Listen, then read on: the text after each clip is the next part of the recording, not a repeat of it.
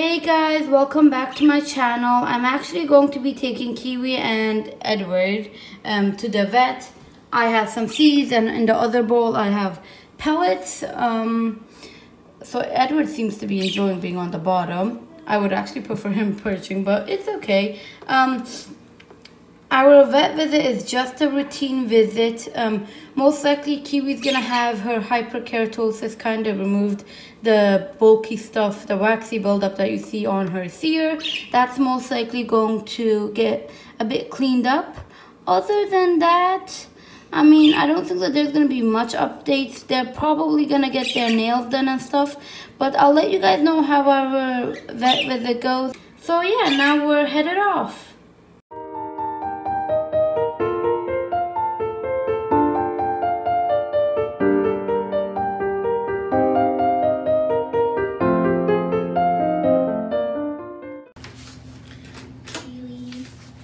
Edward's the bigger one.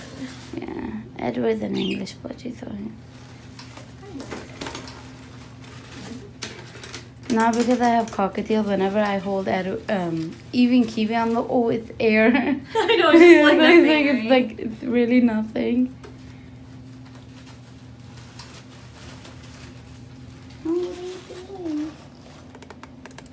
Oh, it's okay, Edward.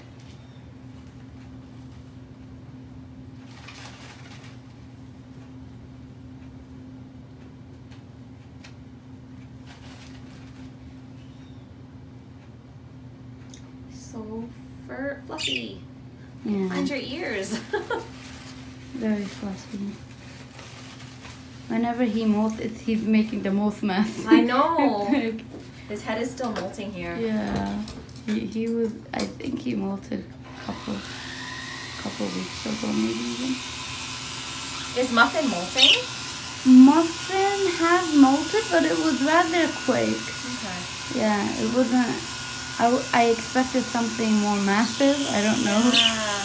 Plumage wise, I don't know. Maybe birds have different feathers based on their genes, because Blossom is so much fluffier. Oh yeah. So whenever Blossom molts, it's like it's chaotic. it's all over the place. Yeah. But Edward, because he's also an English budgie, like the feathers, even the small ones, they're quite larger too. And he has such a pretty color. He does. Whenever he molts.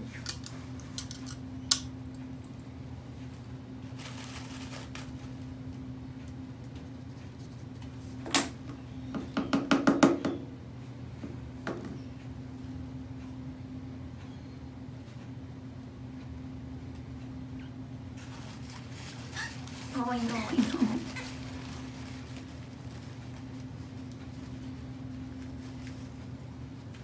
Same diet as before, right? Yeah, no, Harrison's. So I don't know how that might have, affected their weight. He still feels in pretty good body condition to Yeah. me. Typically, it's Kiwi who's the pickier one. Yeah, from all my birds. She is. Yeah. Even with veggies, she just. Not a big fan. Yeah, she's not a big fan. Like even with seeds, I'm like, what kind of bird are you? I feel like it's not normal. I think her favorite's millet, which is very typical, but.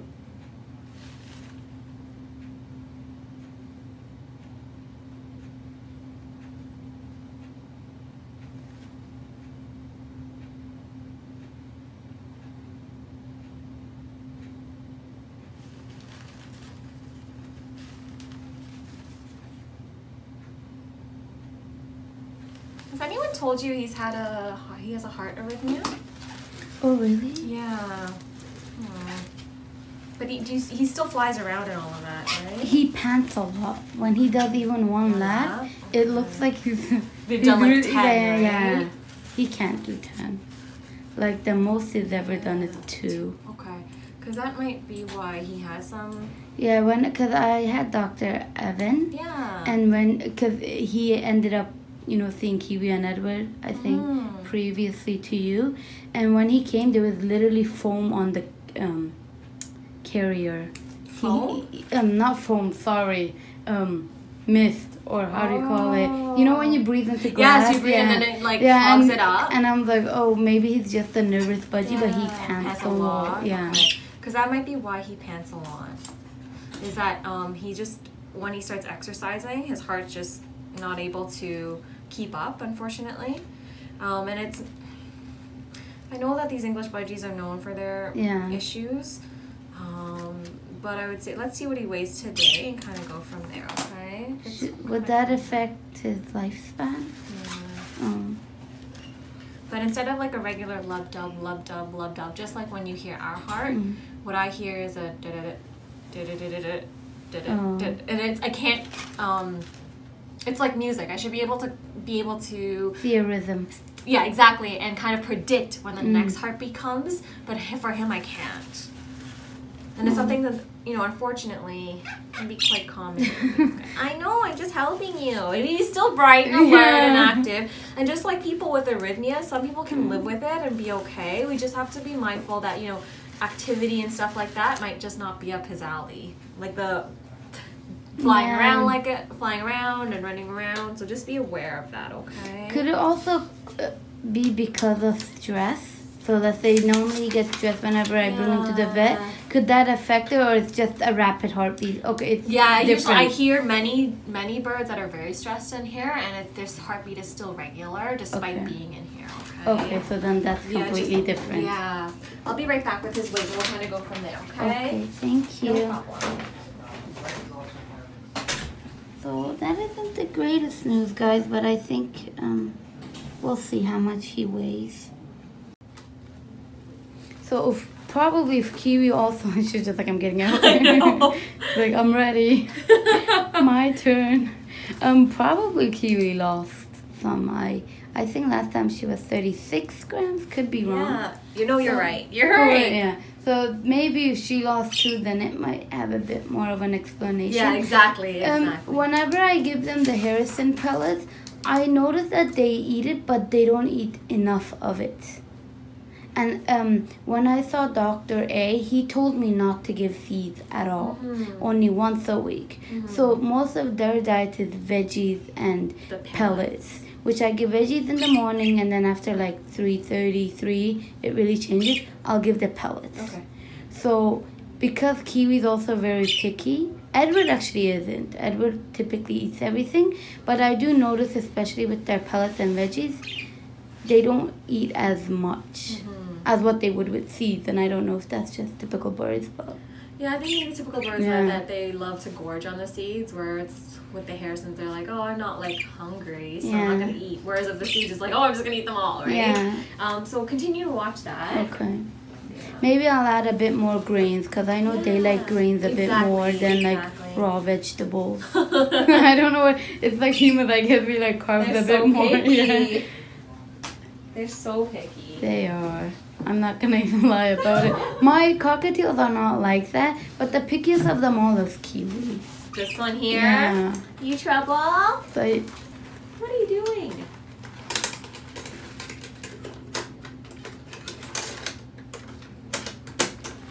Oh, Edward's like, I'm just gonna hide in the corner here. Oh, he's so cute. So, I do have like a perch inside, it's not even a perch, I don't know what you would call it. Like, it's almost like a bark. So she does sometimes, I notice, like, tries peeling her waxy buildup on it. So I guess that's good. Yeah.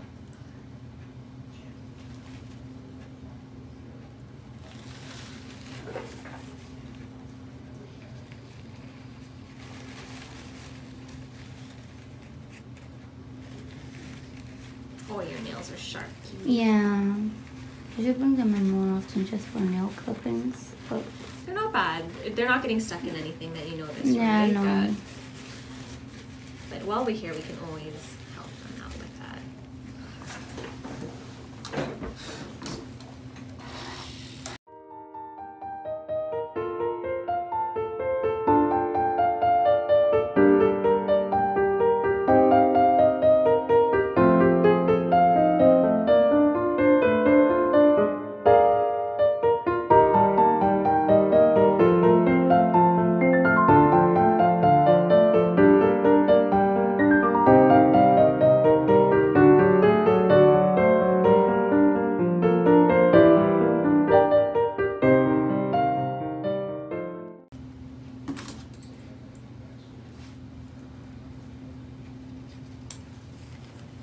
Did you have a good weekend? Busy? I'm trying to go into the vet tech program. Oh yeah. For Seneca, so it's like boring stuff. Sure. I have to prepare for the entrance exam or something before they could actually pick a select. Really? Yeah, apparently it's very competitive. So I'm like, okay, we'll still give it a shot. Last year I was gonna actually I remember you talking about it. Yeah, so last year I got it included into the assistance program, which is a certificate 1-year program. But the vet tech program, I couldn't do the test. I mean, even if I did, I couldn't get in anyway because they kind of screwed up my schedule. Shoot. So last year I was supposed to take chemistry, but they messed up. So only in January, and then I have to apply. Would miss it, right? So I could because in high school, although I have my diploma, I don't have chemistry, which is a requirement. Just chemistry or regular chemistry, right? And biology. But I finished biology with A's, but I mean, they don't really care for that. They still, I think they look at your high school grades, and then I think they look at the average, they're like, okay, if she's good enough, we'll make her do the math test. Yeah. And then the math test, I think, whereas, a lot of people tend to not do well on it. Yeah. I guess it depends on your prerequisites and stuff. Yeah. I mean, I'm taking basic math. I'm going to take advanced math to help out. Yeah. Just so I could kind of cover my basics, right? To make sure that you don't have any other setbacks. Yeah, and if it doesn't work well, I guess I'll just... Because I know I got accepted to the assistance program, so I'll do assistance and then maybe try for tech again. Exactly. So you kind of get a background and then figure out. But if it doesn't work, I mean... I think it will. Yeah. Just got to keep on at it. Yeah. Because there's another student in my class, and she had a similar experience, but she did the test twice, and she couldn't get in. Sometimes it's so competitive. It's so her average and stuff was good, so when I heard her story, I'm like, nervous. Oh, yeah. But there must be other things that they're looking for as well. I'll be right back, okay? Okay.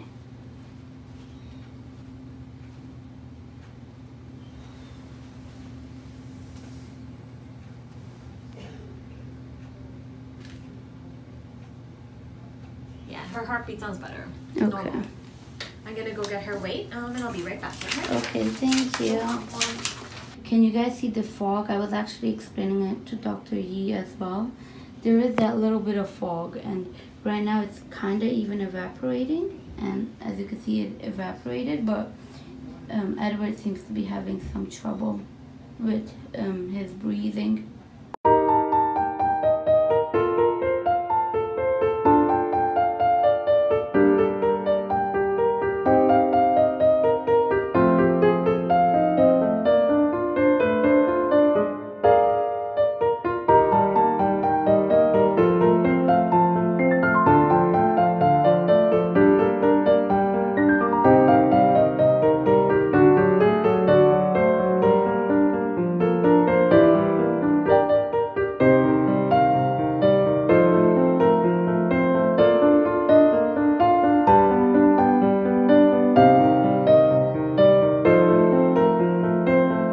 Hey guys, we're actually back from the vet. Unfortunately, I kind of got news I wasn't expecting, but their nails and their beaks are all looking very nice. They lost, both of them, a bit of weight. Edward was 49 grams, but now he is 44. Kiwi was 36 grams, but she is now 34. So Kiwi didn't lose much, but Edward lost a bit more. When Dr. Yi was doing an examination of Edward, which he was first, she told me that Edward has an arrhythmia. So his heartbeat, in Edward's case, his heartbeat is irregular. Edward's life expectancy will be affected, so his life expectancy will not be as long. And I mean, obviously I'm here trying to make everything as educational as possible, but it also has to be truthful. So Edward will not have a very long life. Now, I kind of knew, I wasn't extremely surprised that you know, Edward won't live so long. And the main reason was because Edward is an English budgie. Now, I don't know if you guys know a lot about English budgies, but they do not have a regular lifespan as a regular budgie. I say regular, but this could also be fancy budgies. Yeah, I mean, there's really not much we could do. She did say that, like, typically they would do, like, x-rays, you know, an ultrasound, see if medications work. But Edward is a very small bird. Those are not options, and even if those were options, medications will not prevent it on such a young bird, like such a small bird. If anything, it's actually very risky to put such a small bird on, you know, such a very heavy medication. So, you know, we're just gonna keep an eye on it. There's really nothing we could do. Hopefully what I aim to do for the future for Edward is not putting him in so much stress. As you can see, Edward didn't even fly, and hopefully this is in focus. Edward didn't even fly, and I don't know how much it's showing on the camera, but he is actually panting. I was more surprised that he had a heart condition rather than his life expectancy not being that long, because I know a lot about budgies. I already knew English budgies don't live as long, so that part wasn't surprising to me.